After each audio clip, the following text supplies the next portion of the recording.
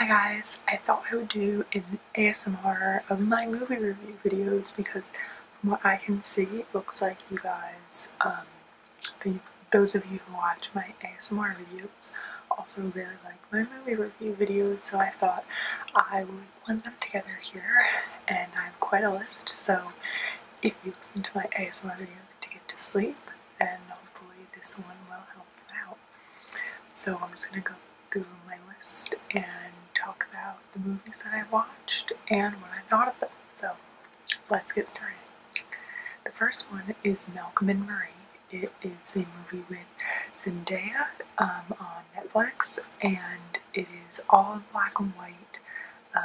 It is artsy, and it's not normal. I would say it's not what you would expect from a movie.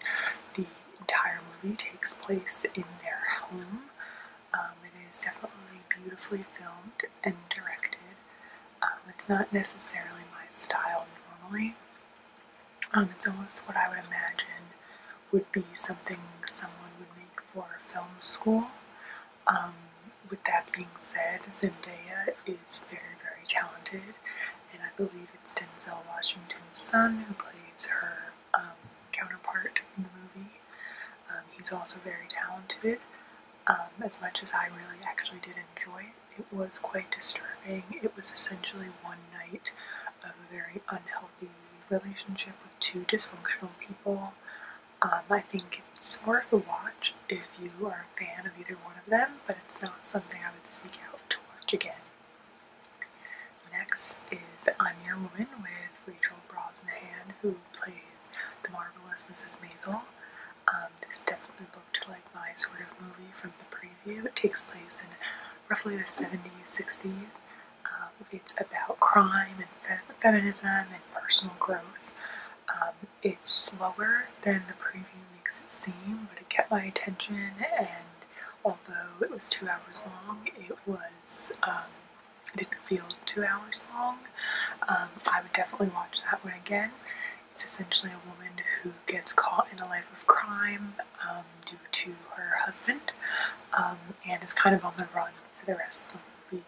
A lot more things happen than that, but it's very, very interesting. Next is To All the Boys I've Loved, Part 3. It was very normal.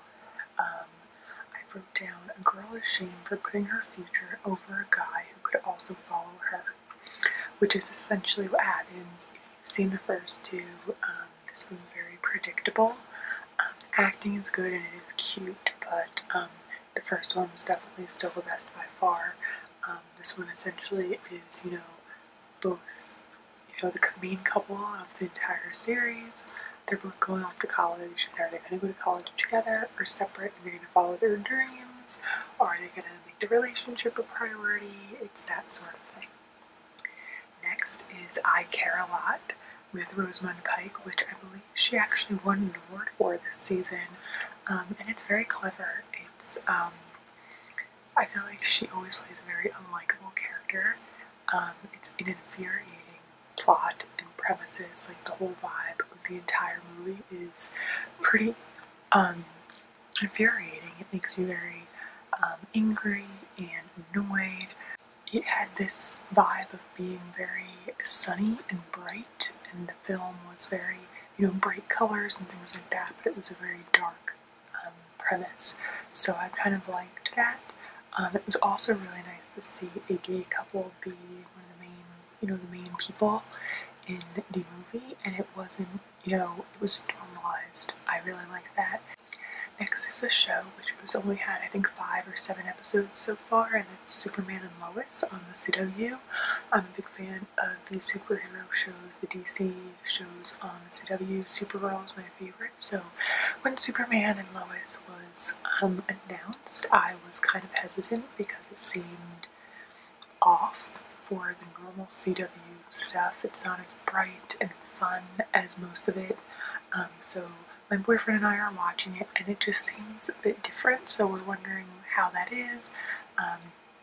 The show also has Superman and Lois having 2 grown high school aged sons, when in Supergirl this same actors who played the same characters had one son.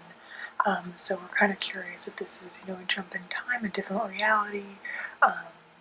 Supergirl has started again as well, and they haven't mentioned anything about like there being a crossover, so I'm very curious to keep watching. I do have to say, it definitely doesn't seem like a spin-off to Supergirl. Like I said, those ones have like comedy elements and musical elements, and this one is definitely more of a dark vibe. But it is good, and I do enjoy it watching it. It has a really good balance of, Clark and Lois being a family and also being Superman. So I really like that. I'm definitely going to keep watching that. I also finished Episodes, which is on Showtime. It is Matt LeBlanc's kind of, not follow-up to Friends, but, his big show after Friends, and it's really good. It's not at all what you expect. He's actually barely in the first episode, which was very misleading, but he essentially plays a heightened version of himself in it. I say definitely give it a chance. It gets even better after season 1.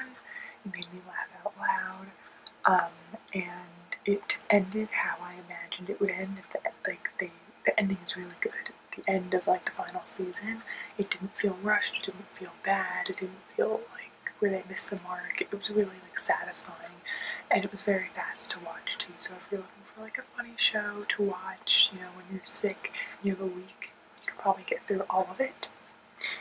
Next, the X-Men movies. My boyfriend introduced me to these after we watched all the Marvel movies and the Star Wars movies and Lord of the Rings. X-Men I actually really enjoy. I find it to be a lot less violent than Marvel.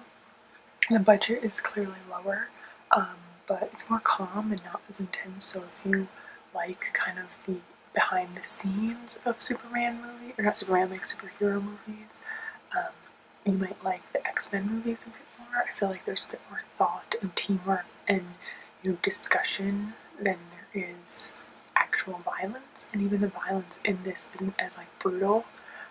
So I really enjoyed the X-Men movies, not all of them, but most of them. Next, Moxie, which is on Netflix, and it's slow moving at first. It's essentially about a teenager who starts realizing what feminism is and realizing how important it is, and she used to be someone that kind of just agreed with how things went and just like went with how things are, and she's starting to realize that that's not really the way to be, and it made me cry, and the teenagers in it actually do look like teenagers, which is refreshing, but I really actually wish the stuff that happened in this movie happened in real life. It's very inspiring, and I think it's something a lot of teenage girls and guys should watch. WandaVision, I literally wrote, no words, all of the actors did just oh my god, and I'm going to keep it right there. If you've seen WandaVision, you know. If you haven't, watch it. Next, I tried to watch Emma on HBO Max, which is a Jane Austen novel made into a, I guess it's a show, movie. Of course, there was the one of Gwyneth Paltrow, and then also Clueless is a, retelling of Emma. This one I couldn't watch. It had Anya Taylor-Joy, who's very popular right now, and she's talented, but I feel like if you saw the version with Gwyneth Paltrow, you didn't really need to watch this one. It just, I don't know, I didn't even finish it, so I obviously didn't like it that much. Next was Murdering Mormons on Netflix, which is a documentary about what happened. I want to say it was the 90s, maybe the 80s, maybe even earlier. It was very, very interesting. If you like documentaries, you'll love this. It's like intense scandal lives. It's a very good documentary. Next, I watched, wow, I wrote a lot for this one. I'm pretty sure that it is on HBO Max. It's the Commonwealth versus Michelle Carter. It was the teenage girl who kind of pushed her boyfriend into suicide. I'm sure a lot of you have heard of it. And it's infuriating to watch. It's very clear from this documentary that they both had a lot of mental health issues, but she did fail him, in my opinion, and she's delusional. I wrote a lot of stuff, so I'm just reading it. feel like when I was watching it, I was just venting. But I agree that she should be treated heavily. But she also needs to take responsibility because she did cause his death. It looks like they brought out the worst in each other. She knew that she had a level of power over him and knew he was struggling with depression, and he depended on her and only her. It may not be 100% illegal what she did, but it is immoral, and she needs some sort of punishment, just like I said, just like bullies in the other suicide cases. And it wasn't just her actions that night, but their whole relationship. Looking at their text messages, you could see what she did. I'm not saying she should be rotting in prison, but she should have severe psychiatric help. If you're interested in documentaries, it's definitely a solidly made one. Next, You Are My Home with Alyssa Milano as a minor character on Netflix. It's very sad, and it's based on reality. The acting, of course, isn't great. It's very Hallmark and Lifetime, but it's about ICE and a family having, being deported, and a child kind of having to survive in America. It's very hard to watch, but it's, underneath the rose-colored glasses of, Lifetime kind of movies. Next, the Cecil Hotel documentary. It started off slow, but it was super interesting. I actually didn't know about that, so it was like very eye-opening for me. It's another really good documentary, and I believe that one's on Netflix too. Then HBO Max is Allen vs. Farrow, which was infuriating again to watch. A fantastic documentary. It's really informative, and I feel like you should just watch it if you are interested in that whole situation with Woody Allen and his stepdaughter, or I guess daughter actually. You should definitely watch this. I feel like even though this is such a prevalent thing that's so known, a lot of people still don't know about it. And I just don't really understand how he got away with all of that and still isn't in jail. He's clearly very controlling and manipulative. He's a powerful guy, and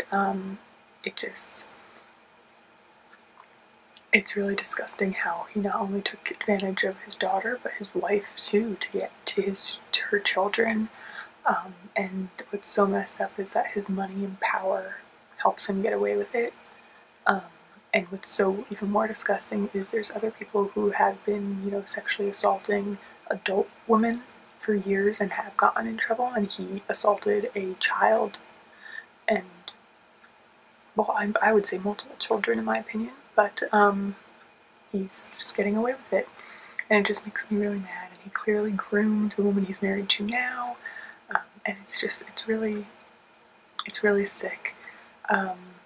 And just, it's so clear that this girl was not lying, and all the money that Woody Allen had to make this go away, it was just sick, and it's disturbing and frustrating, and the fact that this man is not behind bars right now is so infuriating when there is innocent people behind bars for simple marijuana charges.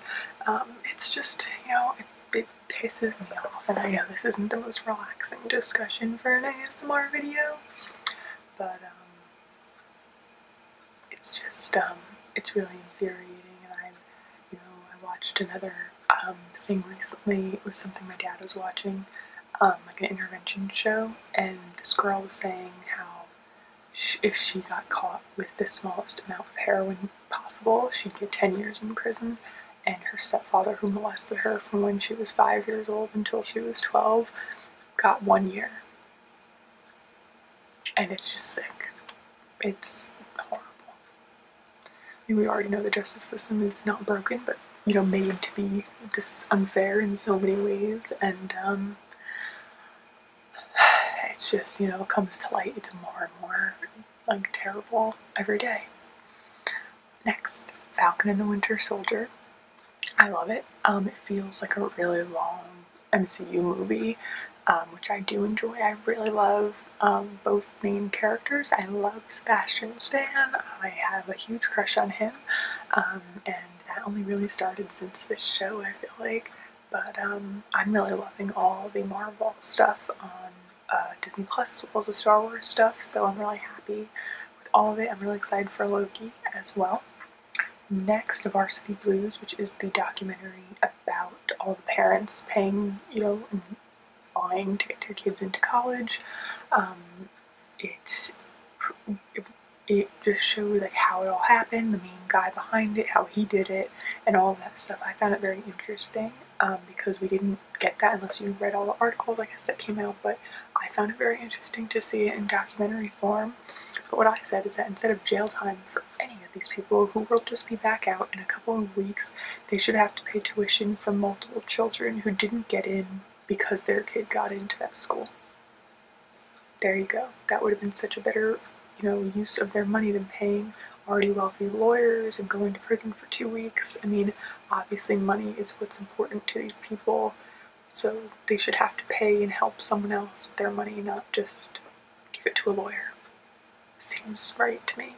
But what's so frustrating to me, even more so than the crimes that happened, is that college was more important to these parents than the fact that their kids could be successful without college. For instance, Lori Loughlin, is that how you say it? Yeah. Her daughter was on YouTube. I even used to watch her, and she was very successful, but her doing this ruined not only her college chances, but now her chances of any of the things that she used to do. So, if a parent could just accept the fact that college isn't everything, then none of this really would have happened. So, the whole thing is just, it's just really insane.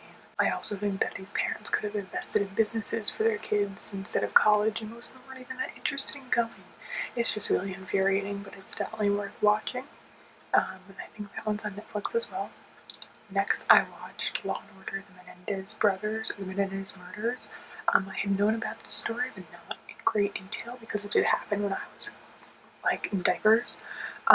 So I found it to be very interesting. It had a lot of really well-known actors, and it was just such an amazing story. It had really great acting, and I think I still am not sure exactly what happened, but it seems like it's very obvious that they were being abused, in my opinion.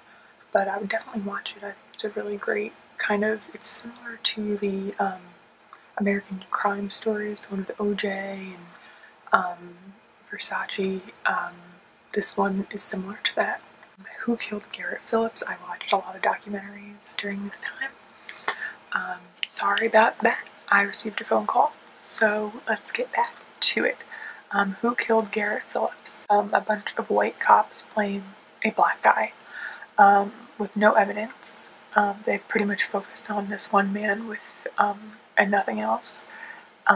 They listened to hearsay rather than the facts, and it literally just sounds like the most racist town in America. I'm pretty sure this was in New York. It looks like he's the only black guy in the area too, so if he had killed a young boy in broad daylight, someone would have seen him taking off. I don't really even understand why he was a suspect. There was no motive. There was more motive for the other guy who clearly did it, who was also the mother's ex-boyfriend, but he was a sheriff, and he was obviously friends with all the cops working the case, and he also had history of violence, and this white guy obviously did it. He was allowed to sit in the interview with the mother the night that it happened. It is so clear that the guy that they blamed it on didn't do it, and it's just really infuriating. And what's really crazy, I wrote so much for this. If I read it all, you'd be here forever. But what's really crazy is when this man moved out of that town, the black man, and moved away with his family to kind of get out of that town because everyone there thought he did it, even though it was clear that he didn't. He moved in to a house, a walkable distance from my house. Literally, they showed his house, and it's next to my church. One house away from my church. I've been on that street 1,000 times. I could have driven by it while they were filming this. It's just so crazy. But just, it's a very good documentary if you want to watch it. Next, I watched a comedy with my boyfriend called Buddy Games, which is essentially like game night, that kind of thing, with Josh Duhamel, Dax Shepard, James Roday, and it's pretty much just guys playing pranks and making fun of each other. It was kind of dumb. The ending was just kind of disappointing, but it was funny. Like, it's not something I would seek out to watch again, but it wasn't bad. Supernova, which I was very excited to watch with Colin Firth and Stanley Tucci. It was not as good as I wanted it to be. I feel like all the best bits were in the ad or the preview.